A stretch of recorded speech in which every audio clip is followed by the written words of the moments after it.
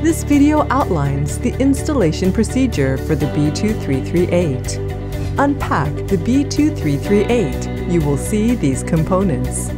Before you start, make sure that you have an Ethernet cable of an appropriate length available. Now, follow these installation steps. Step 1. Connect one end of the Ethernet cable to the indoor unit IDU. Power on the IDU, and then route the other end of the cable through the wall to the outdoor unit ODU. Step 2. Insert the SIM card into the SIM slot of the ODU. Step 3. Fix the bracket of the pole using the attached metal straps. Do not tighten the straps too tightly. Leave room for later adjustment. Place the ODU on the bracket and secure it with 2 screws.